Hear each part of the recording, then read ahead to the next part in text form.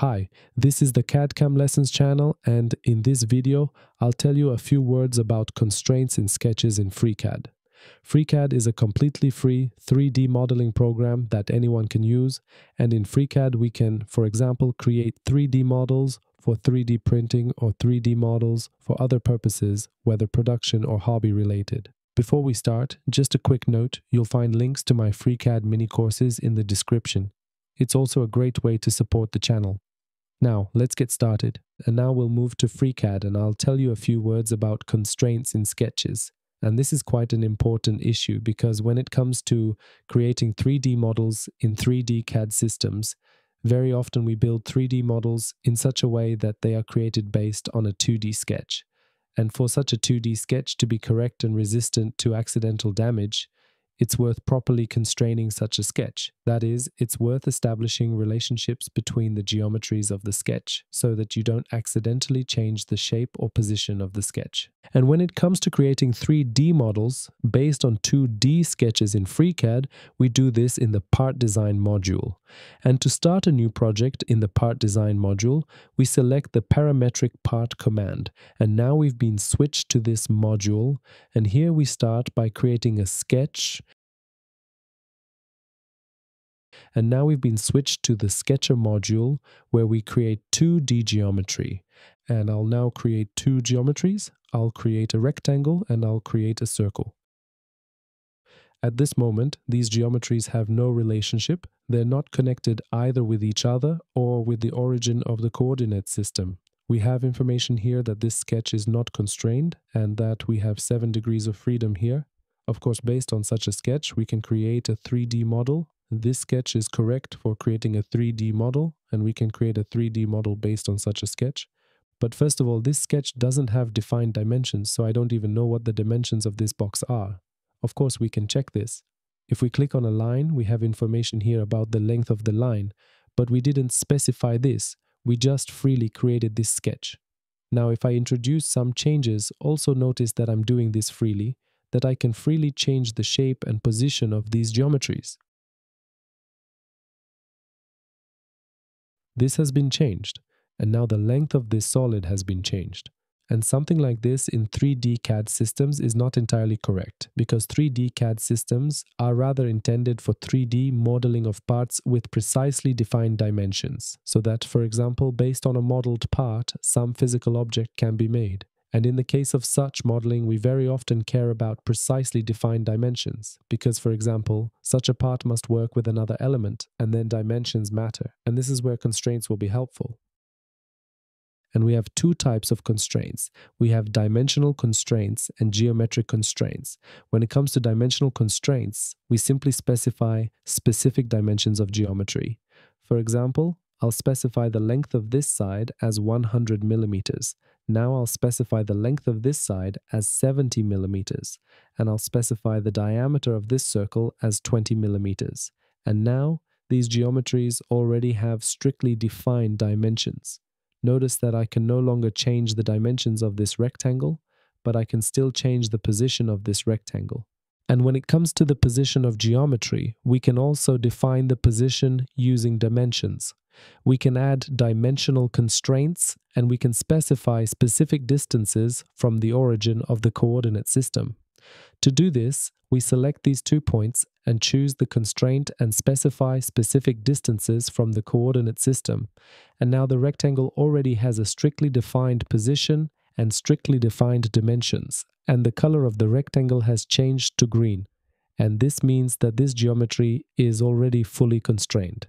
Its position and dimensions are already strictly defined in the sketch. As for this circle has a defined diameter. I can't freely change the diameter of this circle, but I can still change the position of this circle. And here let's assume I would like the center of this circle to lie in the center of the rectangle. And for this purpose, we can also use dimensions.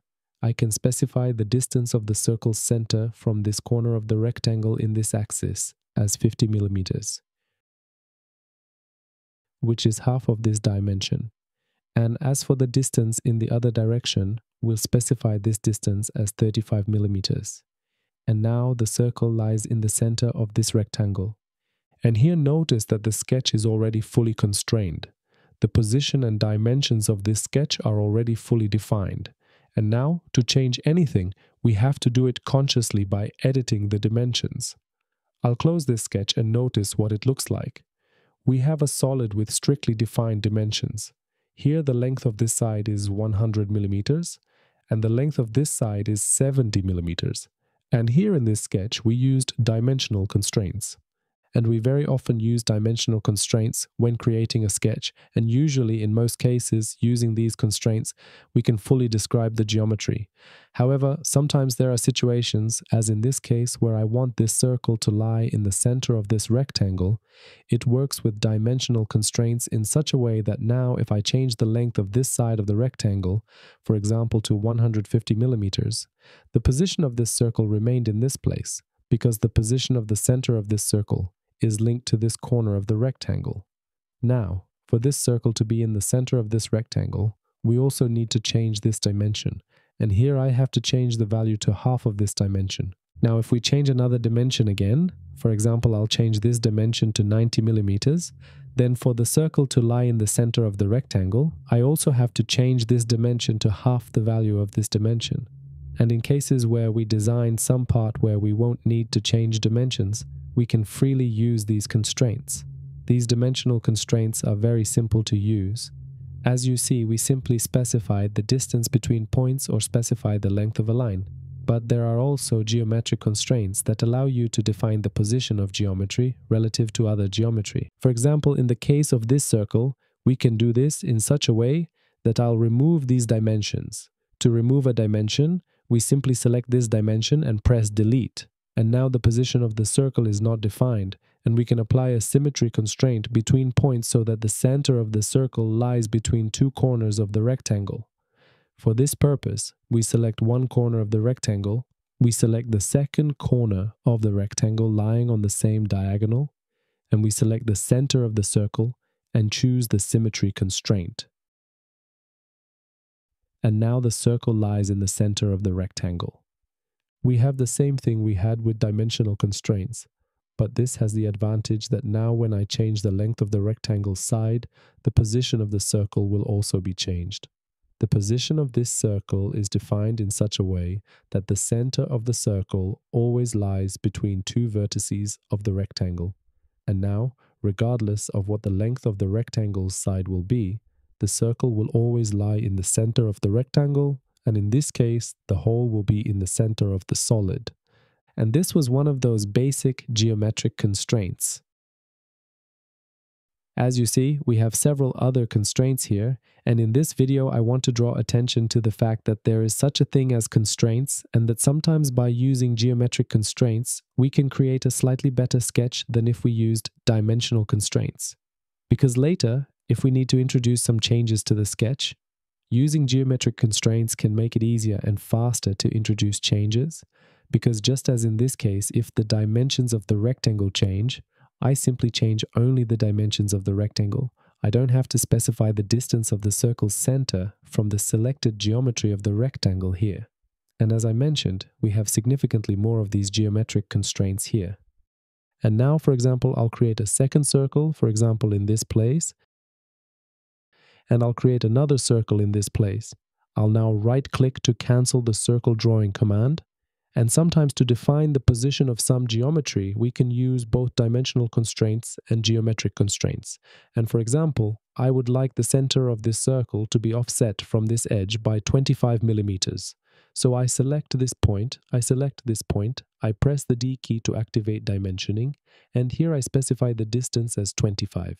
We'll do the same with the center of this circle, and here we'll specify the distance from this edge of the rectangle, and here we'll also enter 25.